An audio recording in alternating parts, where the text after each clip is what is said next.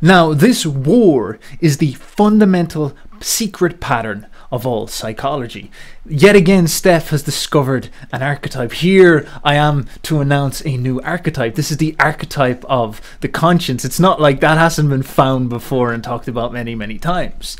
And what I mean by that is that it appears consistently in its same archetypical shape throughout all religions of the past and even in the modern day. Because when you're in there confronting the challenge of the ice cream, you are pressured to make a decision, and this dynamic plays out into your head. Now, as I would present it to you as a modern, you don't usually have a good explanation centered in your worldview to tell you what's going on here. You run with this idea, this Cartesian dualism, that you are this blob of consciousness in your head and you just rationally figure out what's going on. So when you confront the ice cream in the shop, you think that what happens is you look at the ice cream and you think to yourself, mathematically calculating there in your head, I have eaten 5,067 calories today. Now that's a very big boyo, but let's just assume that you're a big boyo and you've eaten 5,000 calories today.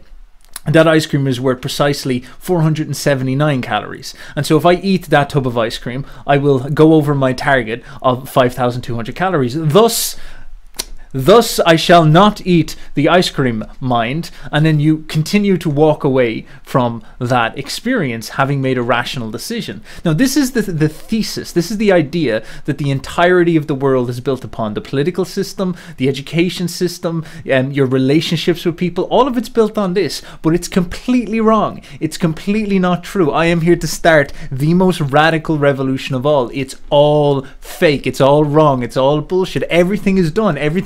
I have fixed everything, all right? All you need to do is listen to me. And I'm going to do it with science, as I've done before 1,000 times, because when you're making a decision, it's nothing to do with your ability to calculate how many calories something is. It's all to do with your ability to fight urges. That's the great challenge. You will have a dichotomy, a dynamic, a war of urges within your mind, and you must learn to choose the right urge. That's the big challenge. And so what will happen is you'll have that urge coming up from your stomach, which will possess or entrance your left brain and get you to explain, rationalize to yourself why it's okay. And the left brain, as we found a million times before, is perfectly competent at making up a bullshit story that is absolutely not in touch with reality.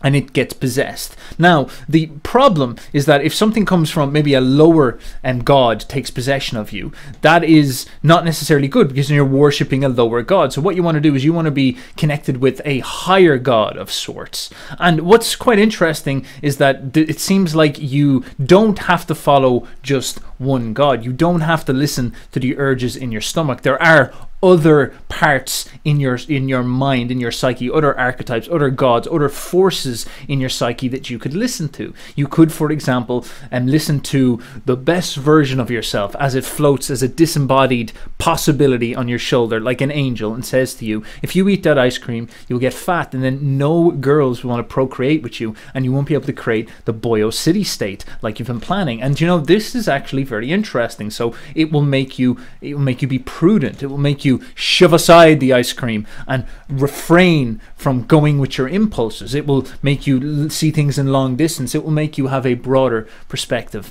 on the world. And you can imagine that force as a higher dynamic being. And the question is, where does that come from? Is that stored in the back of your mind somewhere? Is that where like, how does that work? That is the strangest thing I've ever heard. This unconscious memory or thought or promise to yourself about being something juicy and flashes into your mind at the last moment and says, no, don't do it. Now that's a very, very interesting thing. And I guess I could run with the idea that you've got your left brain, which is this sort of actor in the world, the soldier that rationalizes and explains to itself. Once it gets in order, it'll do what it wants to do.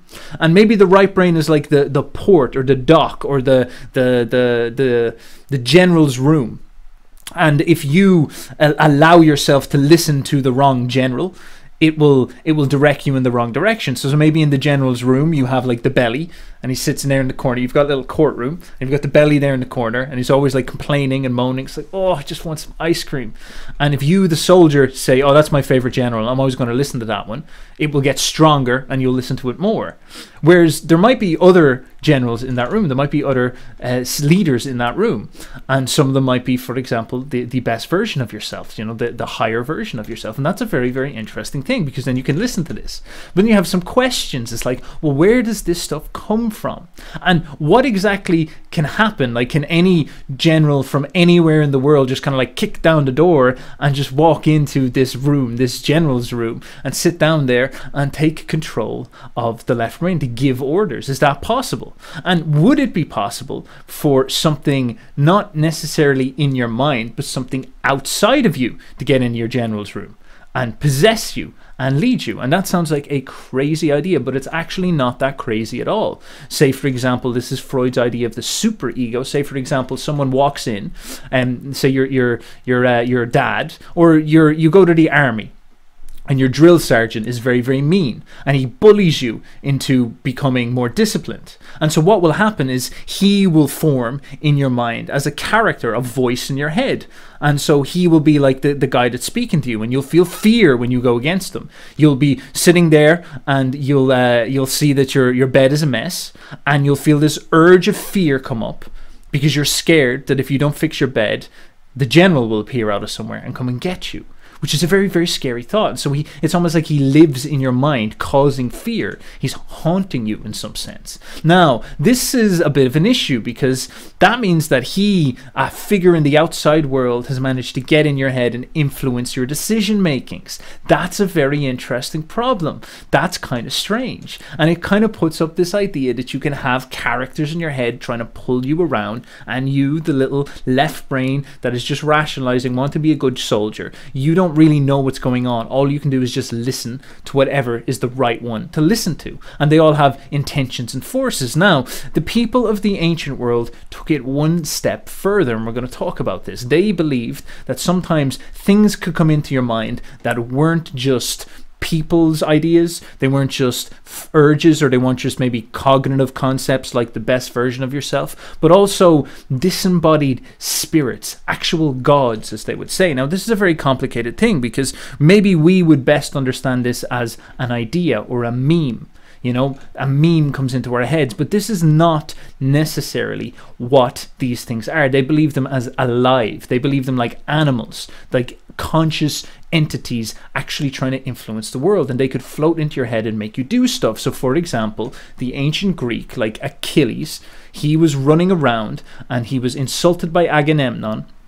And then into his consciousness came, into his across from his right brain, into his left brain came Athena, and she told him, the goddess of wisdom and strategy, don't do that. She was like his conscience in that moment. She was like the higher, more noble general. And of course, and then he obviously had the urge of Ares, which is an awful lot like Satan, which is just to kill his general in front of him. And she was his better sense coming in saying, be patient.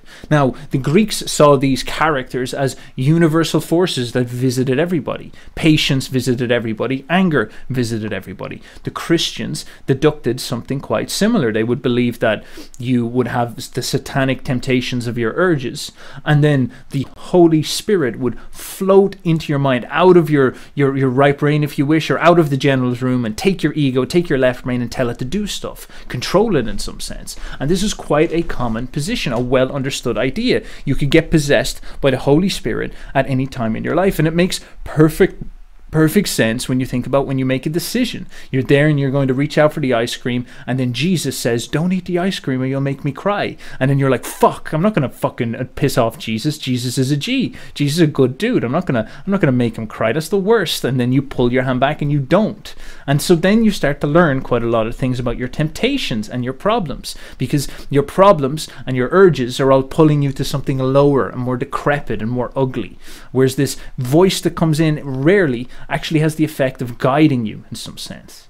And then this voice wasn't something someone told you, but it's almost like some type of disembodied living meme. It's like Jesus is a meme that lives. Jesus is a spirit that lives, that can enter your body at any point. A very interesting thought. Very, very interesting thought.